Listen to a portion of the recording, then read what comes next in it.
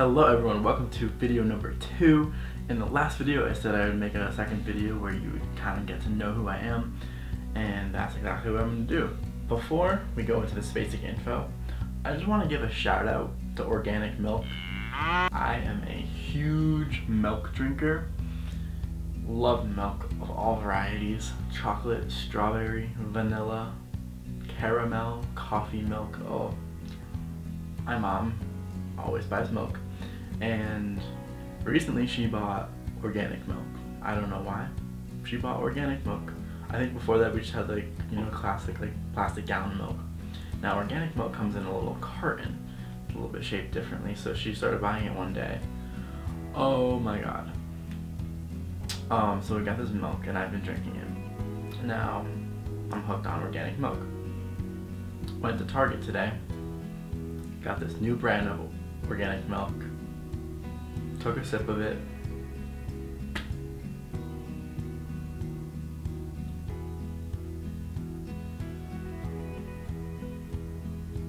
It was good. Okay, no more milk talk. So now, who am I? So obviously my name is Ryan. Where am I from? I am from the wonderful state of Connecticut. Great state, kind of. Taxes are a little high, you know, but great place to grow up. It's very beautiful state. I think it's highly underrated. I think it's underrated. It's a great state for the most part. I'm 20 years old. That's really old. Not really, but that's like a quarter of a life. That's really old. Yeah, I turned 20 recently and I had like a quarter life crisis kind of, where I was like, damn, that's like really old, and I kind of like had to process it. Okay, words to describe myself. The first one would be driven. I'm extremely ambitious, and it's kind of like not a good thing.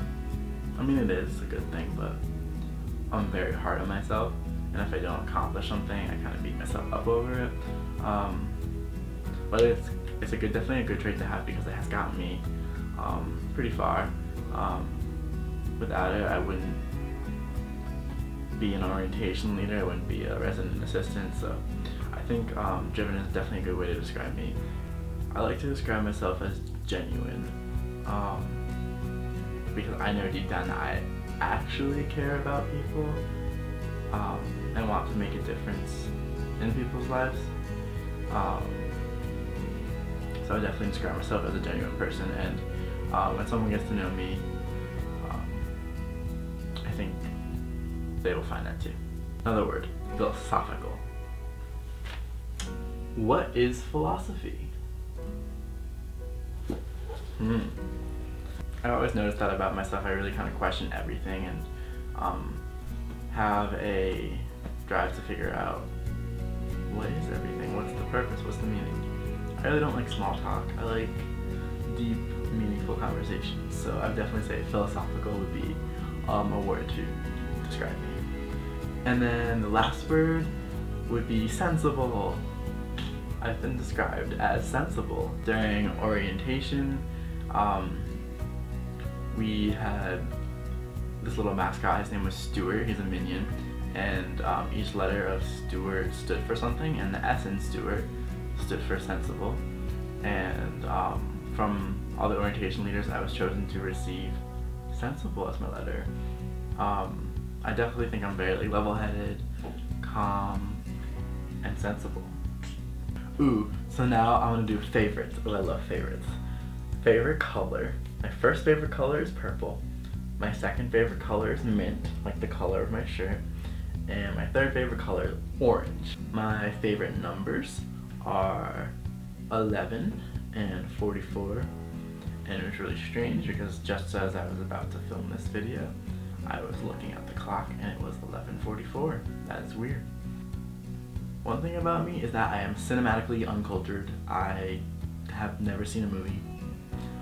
Well, I've not never seen a movie, but there are a lot of movies I haven't seen, such as Titanic, Jaws, and a ton more that I bet you I haven't seen and I probably should have.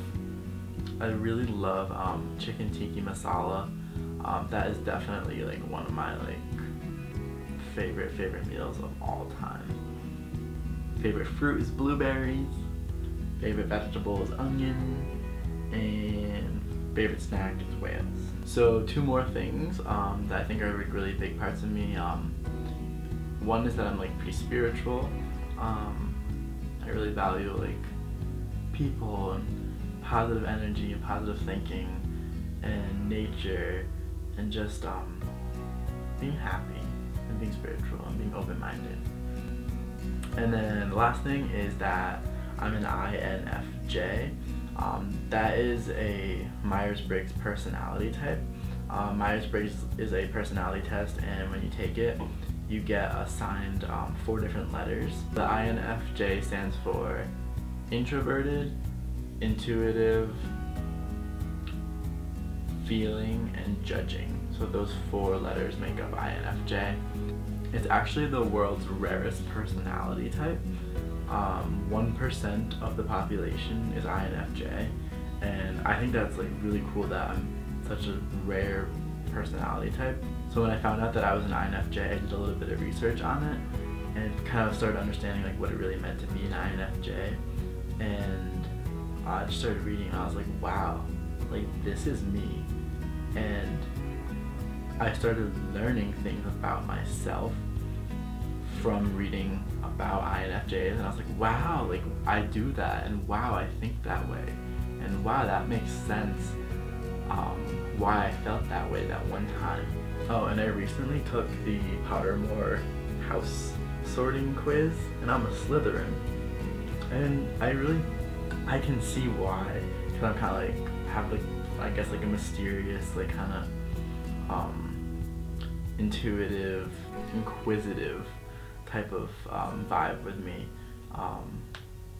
But I think it's really interesting, Slytherin. So to say goodbye, I think it'd be wonderful to leave off on a little quote that I recently came across, and it's this thing: live the life you have imagined. Embrace your youth. You're only this young right now. No excuses. Go out, do your thing. And remember, 400 trillion.